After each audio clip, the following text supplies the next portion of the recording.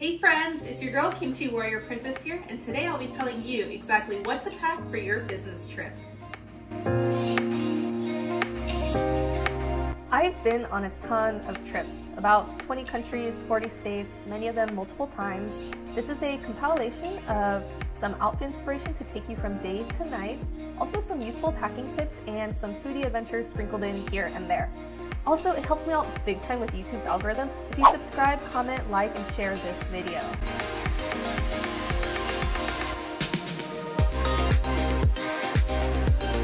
Alright, so let's start with some outfits here. So I like to begin with my airport outfit. I'll typically repeat this outfit for my arrival and departure to and from the destination. I simply paired a skinny jean with a white cami from Forever 21 and also a Gucci navy blazer that I got from The Real Real, which was a secondhand purchase.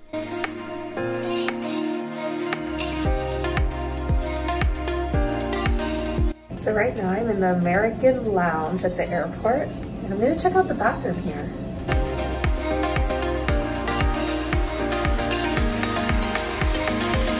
So I like to keep stuff casual when I'm traveling, but still professional. So you can see this outfit here that I'm wearing. Kind of feeling it today. And again, these shoes feel like butter because I know I'm gonna be getting a ton of steps in. The American Lounge was only doing drinks and these snack boxes for free. Not bad when you just need a quick snack. So this business casual look includes a white blouse by Shein, camel trousers from Nordstrom, and also I replaced the belt that came with the trousers with my own, and I finished it with some nude pumps. To take this outfit from day to night, I literally just swapped out the pants for a faux leather skirt by Altered State, giving off a sexy yet sweet vibe. This is my favorite suit ever. It's by Aritzia, and if you need suit advice, I recommend my video where I go in depth about what to shop for. So after I set aside my travel day outfit, this is the next outfit I plan, which is my most important day outfit, aka the purpose for your trip. I lay it flat in my check bag and I fold the pants one time. For evening, I may swap to this blush leather pencil skirt by Express and swap to more fun heels as well. Scarves add style and warmth. Or if you're like me, it kind of screams like I'm a douchey person from California who likes to wear this just for style and not warmth.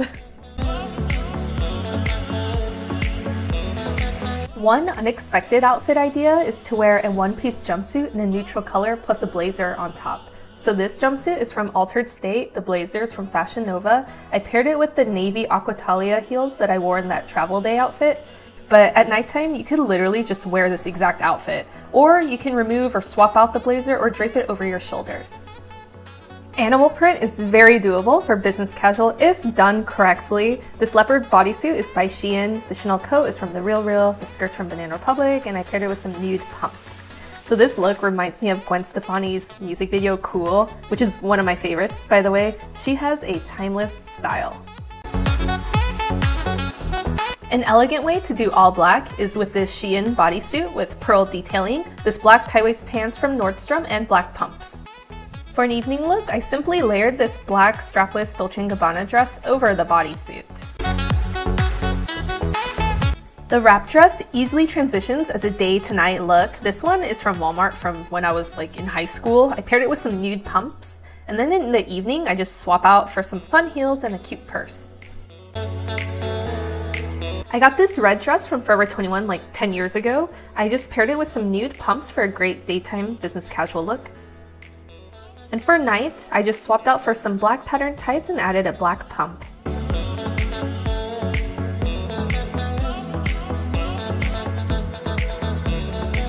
So right now I'm taking myself to dinner because sometimes it's actually nice to take yourself on a date.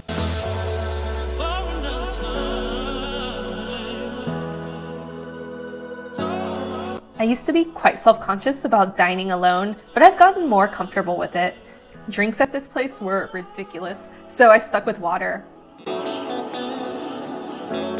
I started with the Big Eye tuna with shaved foie gras, lychee, and pine nuts.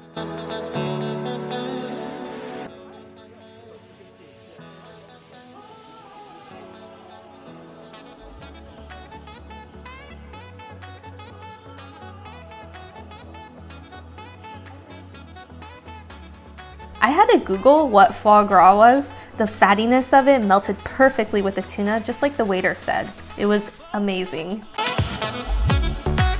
Then I had the crispy lamb ribs with chile yogurt, tingly salt, and cilantro. This was the best lamb I ever had. Sometimes meals are the only opportunity to explore on a business trip. This soup was butternut squash puree, ginger, and spicy croutons. Delicious. And this seafood risotto did not skimp on the seafood. It had big chunks of lobster, crab, shrimp, and scallops. This limoncello sorbet and citrus almond cake was so freaking good. And I also enjoyed this beautiful romantic fountain show that was playing outside as well.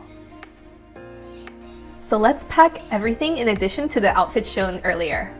Alright, so on to like the random stuff. So you don't know where like the climate or whatever, I always like to look up the weather before I go. That's actually a very good idea before you start any of this packing. I like to throw an umbrella in here. Also a jump rope, just because you don't know what the gym situation will be. This way I just have like a very quick way to get a tiny bit of cardio in. And then like, it depends on your room too, because I've had like super tiny rooms where it's like popcorn ceiling that's super low to the ground, and I tested it out and I whacked off the whole part of the ceiling. Also, this is the most banged up box of cutlery. People always forget this when they travel, especially if you're staying more than a couple of days. It's not until you have the food in front of you when you realize like, oh crap, what do I eat this with? Loofah, throw that in. Pasties, you never know what the bra or top situation is. Throw those in there. I like to throw nice shoes in a sort of bag like this that protects it. So I've got like some Croc loafers from Banana Republic. No matter where you go, always bring a pair of sandals, just because you might need something to walk around wherever you're staying at in. Even if you don't plan to like be in warm weather at all, it's always good to have a pair. All right, so more clothes, some just generic plain tops and tank tops for workout, sleep, and casual, like super casual wear. Pajamas, sweater. So I've got a sweater in here. I'll also bring a sweater in my carry-on just because lately planes have been so freezing cold. A pair of these, so these are just like generic spandexy black shorts. If you bring a dress that's kind of like flowy or can blow up, or you know, you just don't like that feeling of being like so exposed, these are my favorite things to wear underneath. Some leggings, casual shorts. I like to bring those. Another sweater just in case. I won't show you, but I like to bring like 2.5 times the number of days in underwear. Maybe I'm one of those like overpackers of underwear. I also put socks in there, pantyhose, Spanx, sheer black for professional settings, or like a patterned black type like I showed earlier for a more fun night out type setting during colder weather. Bare leg is also just very elegant and nice, especially when the weather is nice as well. A shower cap, because you never know if you're gonna end up at like Motel 6 or something and they don't have one. One of these little backpacks, just because if you're like walking somewhere where you don't want to carry like a nice purse. Hand lotion, actually that'll go in my carry-on. Sunscreen, this is the best sunscreen by the way, this Obagi sunscreen. SPF 50. I use this every day on my face. It's a matte sunscreen. It doesn't like smell, it doesn't make you chalky. It's like the perfect balance. And I have kind of like combination dry skin, combination dry sensitive. That's like the worst combination ever. I always forget this. Like, I will forget a small purse. This is screaming like early 2000s vibes, which I really think is like on trend these days. I need to like pull out my Juicy Couture tracksuit and wear this out. And I'll throw in the rest of my shoes. Okay, so the number one way to look very elegant and classy, or very like trashy, but you could be wearing like super expensive clothing but look like trash, is if you don't steam it. So I always bring this steamer along with me. This is like the most basic one off of Amazon. But seriously, get yourself a steamer if you don't have one. It's life-changing. It's like the best 45 seconds you'll spend before you go out that can dramatically improve your appearance. I also like to throw a curler and an iron. At the very least, I will bring this iron and I won't bring this curler. And now just a quick break for some random thoughts before we finish packing.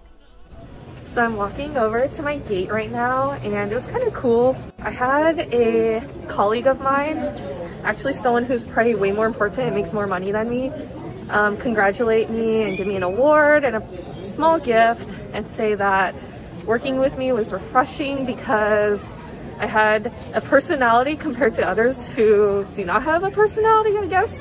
But anyway, I took it as a compliment, which I really value. So it made it to be like an awesome time. Now back to our main program. Alright, so moving on to your carry-on. So I literally just have like a basic black backpack, hand lotion, Dramamine, just in case, got like lip gloss, tampons. On the side, I think I have my hand sanitizer, sunglasses, eye mask, just in case. I'm not a big fan of this on the plane though, because I feel like these days you'll lose all your senses because your nose is covered, your mouth is covered, your ears may be covered if you're wearing headphones. If your eyes are covered, then it's like 4 of your 5 senses are being blocked, and I don't really like that in the case of an emergency. So unless I'm traveling with someone very trusted right next to me, I do not use this. And then these wipes, just in case. Pamprin. This is my Shimmer body powder from Victoria's Secret that has been discontinued. I think everything is better sparkly. I am a bit of a rebel and I don't put everything in one Ziploc bag. I just kind of throw stuff in here, and nobody's ever said anything to me. So here's to hoping that this will continue. An extra jacket or something just in case if the plane is freezing. Mints in here. Yes, so I've got my blinged out masks. I'll probably set one aside and wear that at the airport. Next is my bujo. If you don't know what a bujo is, you can Google it. It's literally short for bullet journal. So I saved you the 5 seconds. I'm really into handwriting out all my appointments and things like that. There's like a neat little pocket in the back. So I like to throw my business cards in here because normally during an important meeting I'll be taking notes and then I don't have to pull out an extra business card holder or something. They're already in the back pocket.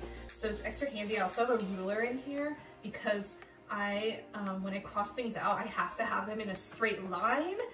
Don't make fun of me. Okay, so anyway, this goes in here. A pen, pen or two I'll put in here as well. Also, I like to throw my Clarisonic in my carry-on because my greatest fear is this going off in my luggage and people asking, April, why is your bag vibrating? So anyway, this goes in my carry-on. Also jewelry, this is kind of a mess right now, but I like to put them in little individual bags so they do not scratch each other. Also, the last things that I like to put in here the morning of will be my electronics and chargers.